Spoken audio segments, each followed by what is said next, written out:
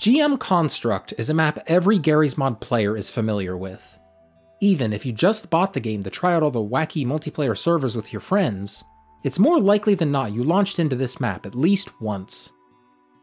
This map is the sandbox to get your bearings as a new player.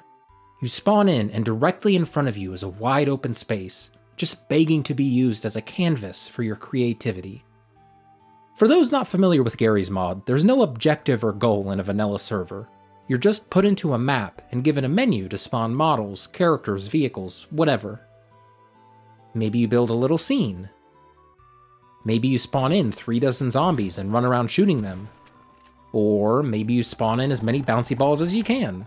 The only limit is your imagination. What I particularly like about GM Construct is that it's not just an open space. There's a ton of little areas and buildings to inspire you. Back in 2010, when I first got into the game, I remember spending a ton of time decorating areas like there were an office or a bedroom. I'd set up checkpoints as if it were a zombie defense map. GM Construct was a map I became intimately familiar with. I didn't mess around with roleplay servers or prison escape servers. I just hung out in these empty maps and built things. I feel like I can't talk about Construct and Garry's Mod maps as a whole without bringing up the unsettlingness of them? Is that a word? Whatever, you know what I mean. I know this aspect of Gmod maps has been talked about a lot on YouTube, so I won't spend too much time on it, but it is worth bringing up. There's this sense of unease when playing Garry's Mod maps by yourself. In the case of GM Construct, just the setting is weird. There's all these completely empty apartment buildings. What looks like a warehouse of some sort. Inside of that, you have this pure white room, as well as one that's pitch black. It feels unfinished.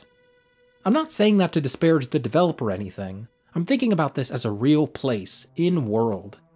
It's like they constructed the outsides of these buildings, but forgot to do anything with the interior. There's this imposing building that looks like it could house a ton of people, but it's completely hollow. It's an imitation of something we see in everyday life, ever so slightly off. Construct seems like a pretty simple map, but there's a lot of covert spots. This is a place I'd never think to go when messing around in this map by myself. Or you could sneak up to the top floor of this apartment building. And there's a ton of balconies on all the others. You could tell someone you hid this watermelon somewhere and they'd have a hard time finding it.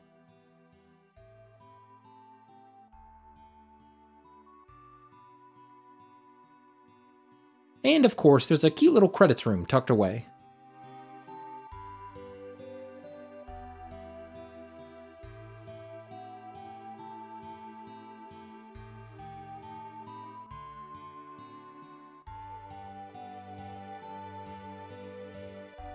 This is not the GM Construct I played back in the day, though.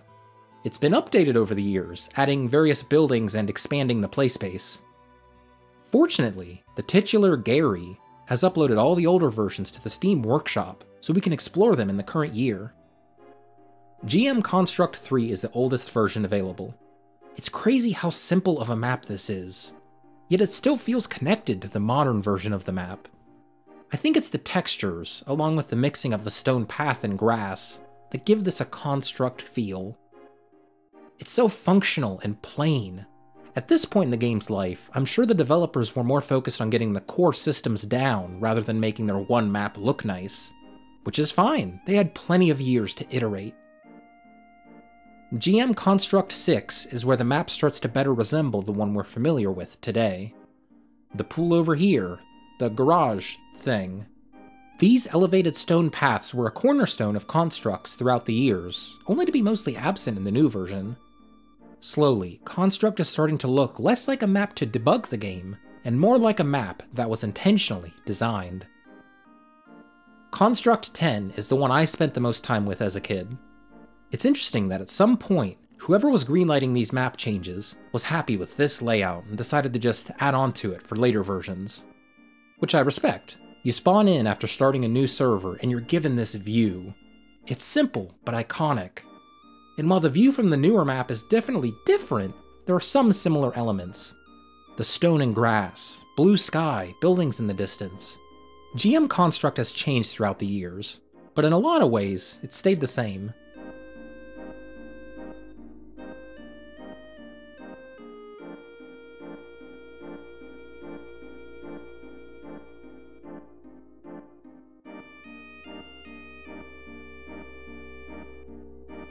allow me to take you on a journey towards the uncanny as we look at maps inspired by GM Construct. Bizarre view, right? This is GM Construct Redesign. There's so many recognizable aspects to this map, but it's so different. There's this new stone structure, some steps, a bunch of shipping containers, as well as this passage that leads into some spooky tunnels. It's GM Construct from a parallel universe. It's weird to think that the official additions to GM Construct seem so normal to me. Like, of course they added a few more buildings and another level. It's easy to imagine that parallel universe where this is the official redesign. All the shipping containers and dark tunnels would just be normal. GM Megastruct, maybe not so much. I can't imagine this type of redesign ever replacing the original. Look at all this space. For as big as Construct has gotten over the years, they've shown some restraint in not tripling the size of the map. And some of the design decisions are bizarre. You get in close to these buildings and they have such weird shapes. I saw this odd pattern and I didn't even know what to say. I've sat here for like 5 minutes and I still don't know what to take from these parts of the buildings sticking out. It makes me uncomfortable. Okay, I'm pulling out the big guns now. GM Genesis. This is barely even Construct anymore. And yeah, I know it's missing textures, I could try and fix it, but seeing this pattern in the map is part of the Garry's Mod experience. Deal with it. What all does this map have? A strip for drag racing. Some complex, for role-playing servers I assume. A giant platform that rises up at the push of a button. Winding tunnels. Oh, and of course, a massive underground racetrack. As well as probably a dozen other areas I completely missed.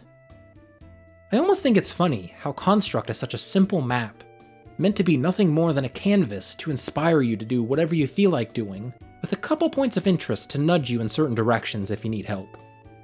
And map makers? They go nuts.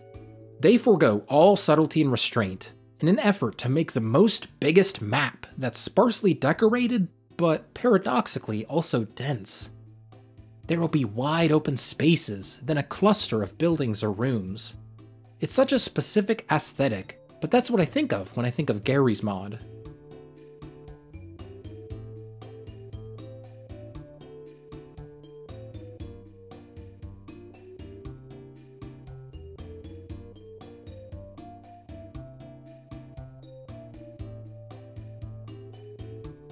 Alright, we're done with GM Construct and its inbred cousins, for now.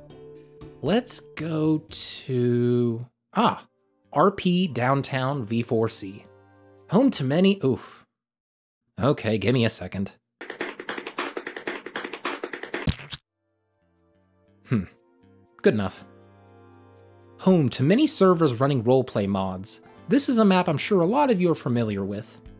While I didn't play on a lot of RP servers back in the day, I occasionally jumped on with some friends. It was so cool seeing people build their little spaces all across the map. You have the center of town where police and mayors would hang out. Then you have the warehouses further out where criminals would hole up. And everywhere in between is where the normal citizens live. It's a real downtown with actual districts that people sort themselves into. RP servers are their own little societies, and you can see how the map designers here encourage that playstyle. This is obviously intended to be a jail, and these are the affordable apartments. There's something pure about everyone deciding to play along and pretend like they're renting out little apartments. Much like Construct, this is a map brimming with spots to build in. So many rooms and buildings to inspire you to decorate them in a certain way. It's all very dense.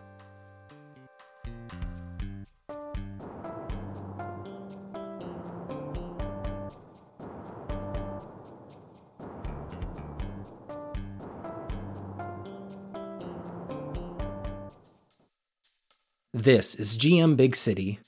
Look, you'll get used to the missing texture thing. Much in a similar way to Downtown, this map goes for an urban feel. But where that map had nearly all buildings available to enter, this map has almost no interiors. There's only a handful of buildings you can enter, and even then, only a room or two are available, or you'll just be plopped on the roof. This fits into a genre of map that perplexes me. I guess some of the GM Construct inspired maps are similar. This feels like a map to just explore. There's so many streets and tall buildings, I don't really feel inspired to build or create. I just want to walk down the sidewalk and take in the scenery. The densely packed buildings aren't all of the map. There's a section with a bunch of warehouses and a sewage treatment area, but the narrow streets are what stick out to me. GM Megacity is that with the dial turned up to 11. It's practically all narrow city streets tucked between skyscrapers. This feels like a place you could actually get lost in. Forgive me for bringing up the already beaten dead horse, but it feels backroomsy. Walking down the street, everything kind of blends together. I'm imagining a map like this that procedurally generates new buildings and streets for every corner you turn. Dozens of corners and alleyways for you to take, but nothing stands out as a point of interest. A never-ending city. The skybox does a pretty good job at making the city seem bigger than it is. Up here, at the very top of the map, it's intimidating. Fly up a bit and the actual playable space is revealed. Still a lot of area to wander around, but the extra couple layers of buildings at the edges really make a difference in making the map feel, well, mega.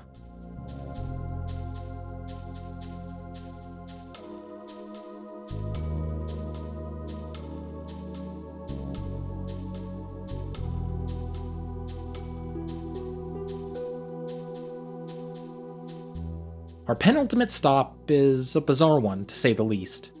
We're going to a location we've actually visited before. Peach's Castle from Super Mario 64. I love this genre of map. Someone takes an iconic location from another game and recreates it in a new engine. It's uncanny exploring these maps. Like here, the scale feels slightly off. Or maybe it's normal and Mario's just a tiny dude. Either way, playing from this perspective is weird. And the lighting, look at the slight reflection of the green grass on the castle. No way you'd be seeing that on a Nintendo 64. And the lighting is off in this room too. Also, no fishies in the tanks.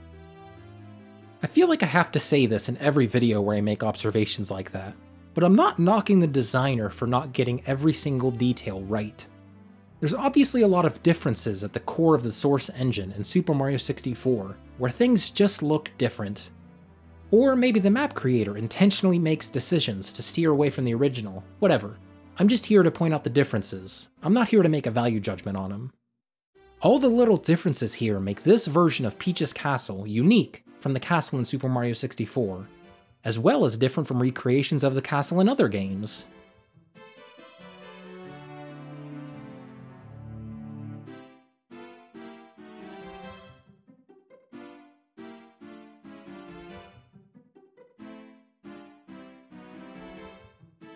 We've looked at all kinds of complex maps, but you know what? Let's end on a calm note. The original GM Flatgrass. This is the other map that comes pre-installed with the game. And I'm specifying the original version because it did get an update at some point. All it added was this structure and a skybox that makes the map seem much bigger than it actually is. I prefer the simpleness of the original. It's so effortless. All it has is a simple platform in the middle, a flat plane of grass, and a baby blue skybox that doesn't trick you into thinking the map is miles wide. This map is just so raw. Like the early versions of GM Construct, this is pure function over form. No distractions to get between you and your creative ambitions. I remember joining random servers back in the day that were running GM Flatgrass. I'd join, and more often than not, it'd just be a couple people hanging out, shooting the shit while they designed weird vehicles to crash into each other, or adding a dozen thrusters to a chair their friend is sitting in and launching them into space. That was the essence of Garry's mod. And it... hold on a sec. Is that platform off-center? Huh.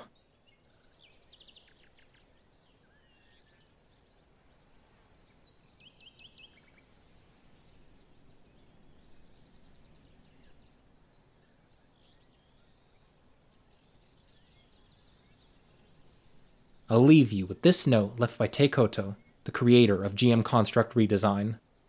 Check out my tour of Minecraft for a look at another sandbox game.